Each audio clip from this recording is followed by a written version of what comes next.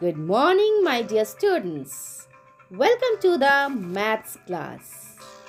The one of the very interesting subject, isn't it? So, today we are going to learn a different process of multiplication tables. This is also called Japanese multiplication.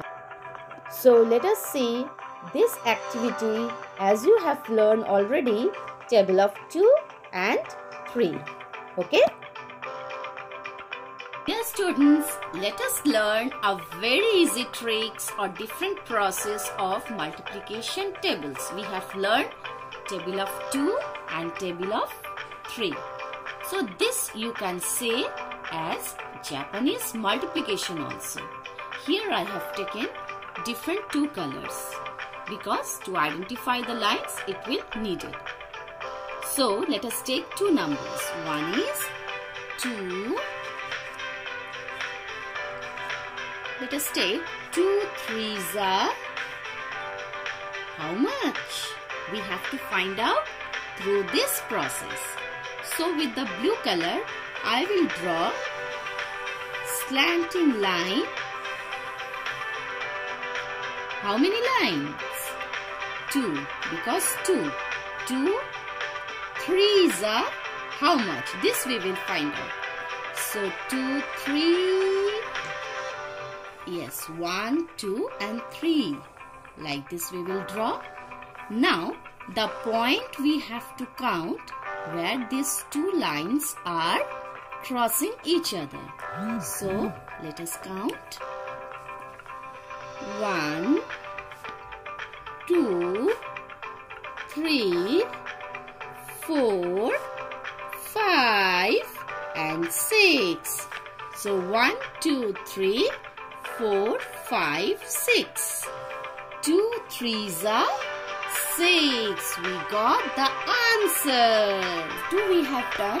Let us do one with table of 3. So what do you want, children? 3 4s are how much? Okay, 3 4s are, yes, 3 4s are how much? Let us find out. So we have learned to draw the lines of this process. So how many here? 1 2 2 lines?